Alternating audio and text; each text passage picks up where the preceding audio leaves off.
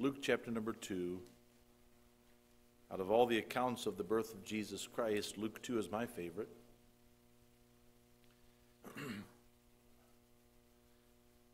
Maybe it's because of the Charlie Brown Christmas special, I don't know.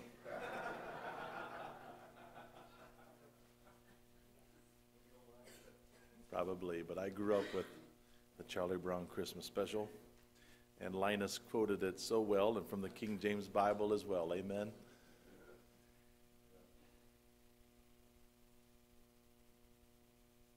Luke chapter number 2, beginning right at the outset, the beginning of the chapter.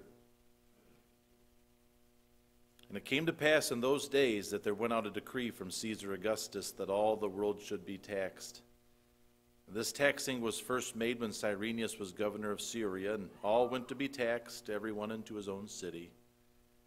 And Joseph also went up from Galilee out of the city of Nazareth into Judea, unto the city of David, which is called Bethlehem, because he was of the house and lineage of David, to be taxed with Mary, his espoused wife, being great with child.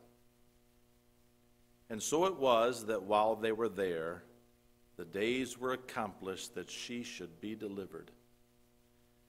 And she brought forth her firstborn son, and wrapped him in swaddling clothes, and laid him in a manger, because there was no room for them in the inn. And there were in the same country shepherds abiding in the field, keeping watch over their flock by night. And lo, the angel of the Lord came upon them, and the glory of the Lord shone round about them, and they were sore afraid. The angel said unto them, Fear not, for behold, I bring you good tidings of great joy, which shall be to all people. For unto you is born this day in the city of David a Savior, which is Christ the Lord. And this shall be a sign unto you, ye shall find the babe wrapped in swaddling clothes, lying in a manger. And suddenly there was with the angel a multitude of the heavenly host, praising God and saying, Glory to God in the highest, and on earth peace, goodwill toward men. It came to pass, as the angels were gone away from them into heaven, the shepherds said one to another, Let us now go even unto Bethlehem, and see this thing which is come to pass, which the Lord hath made known unto us. And they came with haste, and found Mary, and Joseph, and the babe, lying in a manger. And when they had seen it, they made known abroad the saying which was told them concerning this child. And all they that heard it wondered at those things which were told them by the shepherds. But Mary kept all these things and pondered them in her heart. The shepherds returned, glorifying and praising God for all the things that they had heard and seen, as it was told unto them. I think if we're not careful, we get more of an idea of this Christmas story from Hallmark than we do the Bible. Hallmark can paint some beautiful pictures and depict some beautiful things, but commercialism doesn't always get it right. And they don't always get it biblically correct. I don't know if some of you realize this, but the wise men didn't show up at the manger. They came a little bit later, bearing their gifts. So usually the scene that we see painted or pictured for us has the wise men and the shepherds together, but they came separately, most likely when Jesus was a little bit older, just a very, very young toddler. So we may get some misconceptions if we strictly go by what we see on a Christmas card rather than what the Bible actually says. And usually when we see a picture of shepherds, we see shepherds as being very contemplative, wise, quiet, respected, but they really weren't. I mentioned this morning about David, who was a shepherd, and when they were looking for the next king, they left David out in the field because he sort of got the task that nobody else wanted. And the job that nobody else wanted was taking care of the sheep. And so the youngest of the family, the one who got the leftover jobs, got the shepherding job. Being a shepherd was not an esteemed position. It wasn't a glorified job. It wasn't a respected job.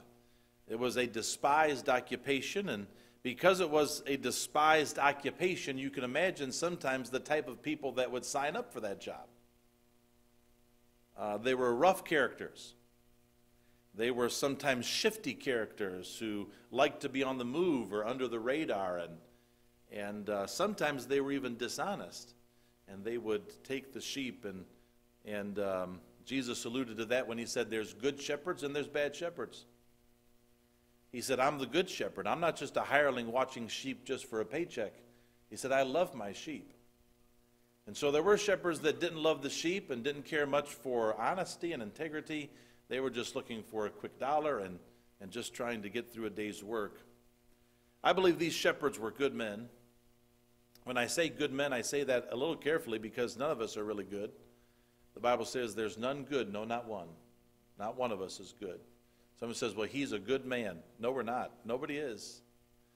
We're all sinners. Thank God we can be saved by grace, but we're all sinners.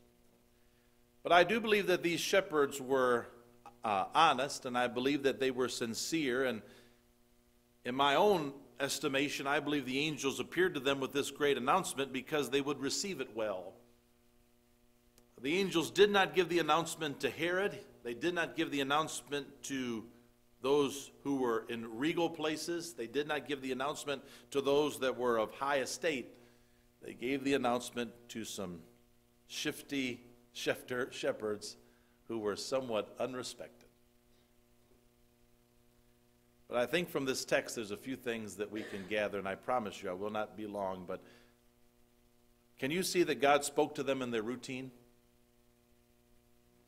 The Bible says they were keeping watch over their flock by night.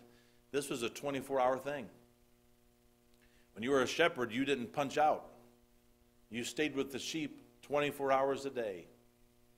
And in the evening, your routine was to sort of allow the sheep to rest and allow them to lay in the coolness of the night. And it was your chance to rest. It was your chance to get a little recovery from a long day.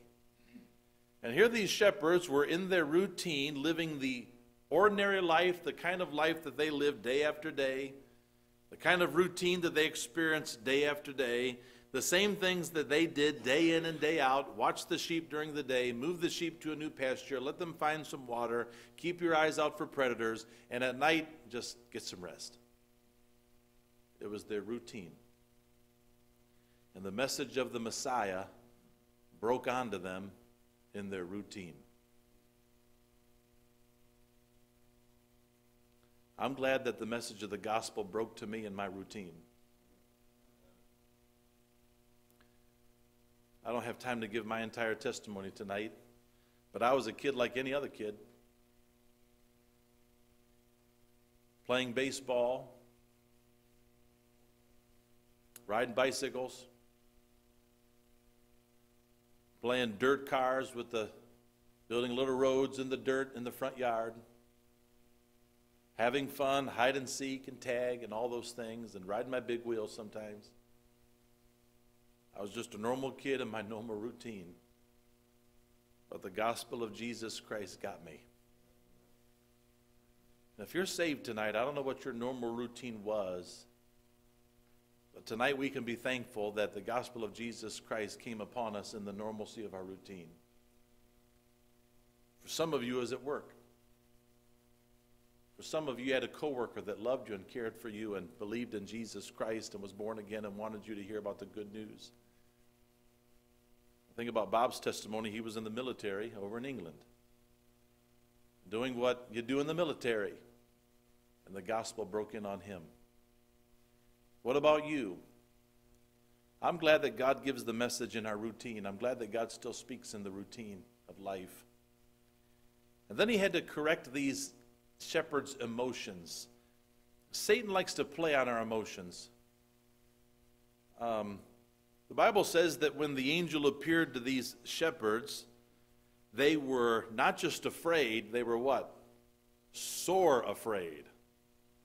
That's petrified. That's scared out of my mind. That's I'm going to run forever and not stop running. It's kind of scared. And so because they were so afraid, the angel, his first two words were, "Fear not." Don't be afraid. I find today that when it comes to the gospel, Satan is playing on people's minds. He's playing with people's minds. He plants thoughts in people's minds that are not true. You know one of the things he plants in people's minds? If you get saved, your life will be miserable. And those of us that are saved know that nothing is further from the truth than that. To know Jesus Christ as our Savior is what brings you joy. To know the Lord Jesus as your Savior and to walk with Him is what brings you fullness. Jesus said, "I have not come to destroy life, I've come to give it, and that you might have it more abundantly," Jesus said.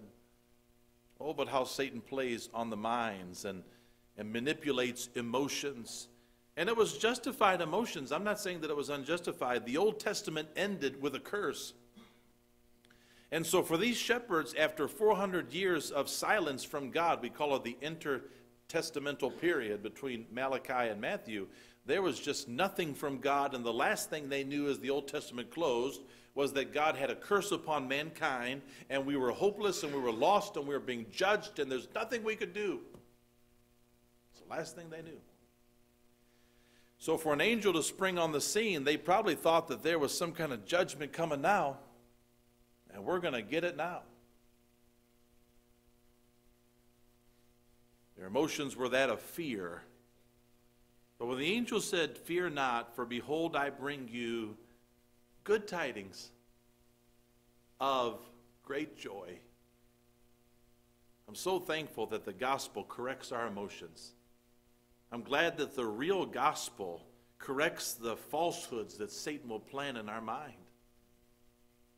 And to be saved and to know the Lord Jesus as our Savior and to go all in with Christ Jesus, what a terrific choice that is. Right, church family? What a terrific choice that is. The angel corrected their emotions, and so the shepherds said, "Let's go see." The angel said, "Don't be afraid, for unto you is born this day in the city of David, which is Bethlehem, a Savior, which is Christ the Lord." So they said, "Let's go see. Let's go look." They made their way to Bethlehem, and they found that manger. And they found the babe, just as the angel said, wrapped in swaddling clothes. And there those shepherds had it confirmed to them that God does give real joy. And then how about the changed life? This is the last thing I'll say, the changed life. The Bible says that after they had saw Jesus Christ, in verse number 15, they made haste and found Mary. It says in verse number 17 that when they had seen it, now this is after they had witnessed, they made known abroad the saying which was told them concerning this child, and all they that heard it, this is verse 18, wondered at those things which were told them by the shepherds. But Mary kept all these things and pondered them in her heart. Now look at verse number 20. And the shepherds returned, glorifying God and praising God for all the things that they had heard and seen as it was told unto them. The Bible says the shepherds returned. Returned where? Returned back to some sheep on a hillside. Now in the New Testament there were some that left their profession. Peter left the ship and the nets and followed Jesus. He was done fishing, right, church family? He was done fishing, following Christ. And he left the boats and left the nets, and Andrew with him, and said, "We're following the Lord, we're done fishing." But what's so interesting about these shepherds is they went back to shepherding, but they were different shepherds now. You know, when you get saved, you still work in the office. You still run your little business. You're still a father. You still got to take care of the house, and you still work at the factory, and still got to pay the bills. But you're different. When you get saved, you're different. And these shepherds were changed men. They returned to those sheep and they returned to that hillside, but they were different now. They had witnessed the change that comes through the gospel, the Word of God, the living Word of God, Jesus Christ, because they knew that Jesus means Savior and He shall save His people from their sins. And that was the message that changed their life. They were so excited about this. They were still shepherds, but I've already read it and I won't read it again. The Bible says they couldn't stop telling people about it. Did you catch that in the story? They were still shepherds, but man, they couldn't stop telling people about what they had seen and heard. I'm glad I'm saved tonight. I'm thankful I'm born again. I'm so glad that God allowed me to hear the gospel. Somebody shared the gospel with me. I'm glad that Jesus Christ came to die for my sins, and I'm glad that I've trusted in Him for my salvation. I'm glad that Christmas is more than just a history lesson. It's a family story for me. It's more than just about a historical character. It is about the birth of my friend and my Savior, Jesus Christ. And my life has been changed. As I close the scriptures tonight, I do want to tell as many people as I can about Jesus, because He's a wonderful Lord. And especially this upcoming year, let's ask God to help us have the message of the gospel on our lips a little more than it has been in 2017. Be a little more apt to pass out a tract, a little more apt to talk to somebody about the Lord, a little bit more quick to bring Jesus Christ into the conversation, because if we've truly witnessed Him, it will change what we say. Indeed it will. And if you're not saved tonight, if you're not really sure about all these things I'm talking about, if you were to die, you're not for sure if heaven would be your home, and not even really sure how a person can avoid hell, I can tell you this: it's only through Jesus Christ. There is no other name under heaven given among men whereby we must be saved. It's only Him. And He came and He died for you. I'm glad that He comes in our routine, that He corrects our emotions, and that we leave with changed lives and a renewed message. So tonight as we sing, we're going to sing Silent Night in just a moment, and we'll begin to distribute that light down through the sanctuary tonight as we sing. When you see that light start to move towards you, even before it gets towards you, and one candle becomes 2, and 2 become 4, and 4 becomes 8, it doesn't take long to light them all in this sanctuary. It goes very, very fast. When you begin to see that light come towards you, it's just sort of fun. If you're a Christian, if you've been saved by the grace of God, and if the Lord Jesus Christ has saved you and changed you, if that's you tonight, when that light starts coming towards you, I want you to think about how God brought that gospel message to you, and how very thankful we should be that He did. That He did. And pray that we'll have the message on our lips a little more. Can we bow our heads for a prayer tonight?